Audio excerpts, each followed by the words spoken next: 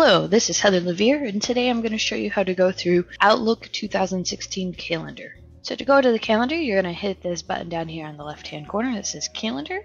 It also may look like this. Let me show you here. If you're using the compact navigation, okay, it will be this icon here. So now that we're in the calendar, the default view is month to see my whole calendar, but you can change it up here on the top. You can use it by day, so it's only going to show you the one day. Work week, it will show you your work week. The week will show you all days. The month, the one that we just went over. And schedule view. Schedule view is great to be used if you have multiple calendars. So for instance, if I go over here to my team and I look at Alicia's calendar, and I'll add Jeff's calendar in there as well. So for Alicia's view, this is her view. It's going to show me that she's not available at 2. Jeff's not available at 2, and neither am I because I'm on the top here. So if I wanted to schedule something with both Alicia and Jeff, I can double click and let's say we'll do it at 12. I'm going to add my attendees of Alicia. Search that for me. I can hit the 2 button. I can say Alicia's going to come, and then so is Jeff. I can do a quick search up here on the top. Just type in Jeff. And we're going to get rid of this first part here. And I hit OK. So I'm going to invite Alicia and Jeff.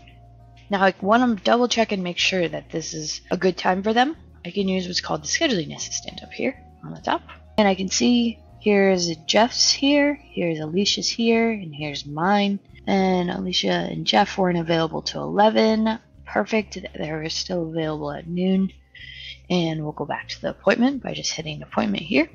Now I can just say meeting tomorrow. Put in my subject line.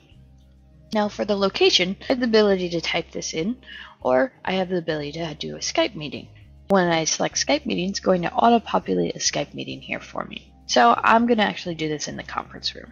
The time set, and I can make sure that it's all set in the correct time zone. If I have this set correctly, then it will be set in my time zone. If I wanted to specify, just add the time zone here to make sure to specify. If I need to do a reoccurring event, I can hit the reoccurring button and choose if I want this to reoccur every, let's say Thursday, or I'm sorry, Tuesday and Thursday, because Tuesday is when we're having this meeting.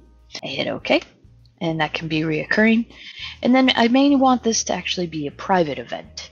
So if I hit this button here, what this means is anybody who has access to my calendar, who can view my calendar, will not be able to see this event unless they are Jeff or Alicia.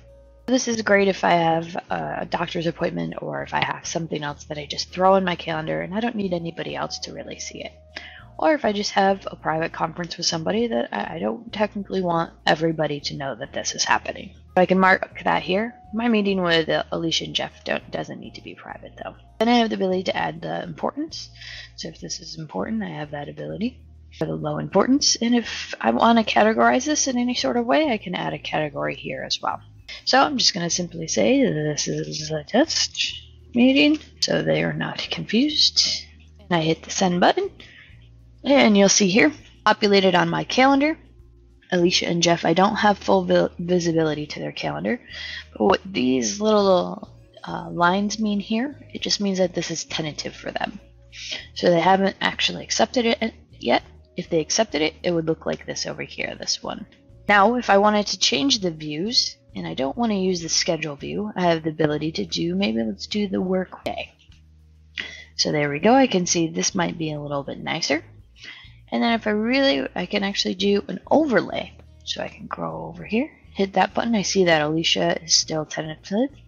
And if I wanted to use this to help schedule a meeting, I can also scroll over and add Jeff. So this works perfectly as well. The good way of the schedule view, you can do a calendar overlay.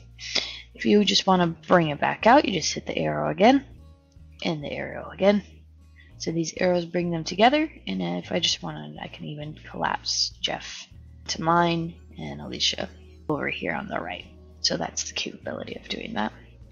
And if I needed to open their calendar, I simply can actually go up here, right click, and I can add a new calendar for myself if I want to.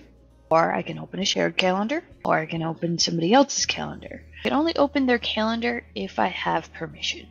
So the way that you can manage permissions is you can go up here on the top and you can go to calendar permissions. Now, this permission is for your calendar.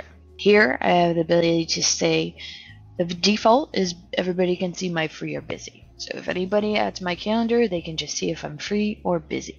If I want, I can even add a new one. So I can say, you know what, Alan, I need you to have access to my calendar. I can hit OK.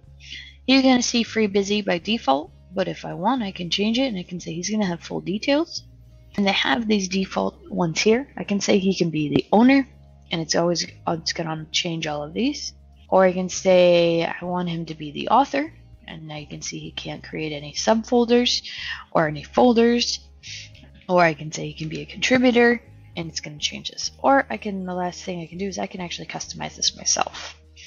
So if I say, okay, he's going to be a contributor, but I also want him to edit the things that he puts on my calendar, and it's automatically going to change to a custom view here. And I simply just hit apply and okay, and now Alan will have access to my calendar. This is Heather Levere, and this is a quick overview of Outlook Calendar.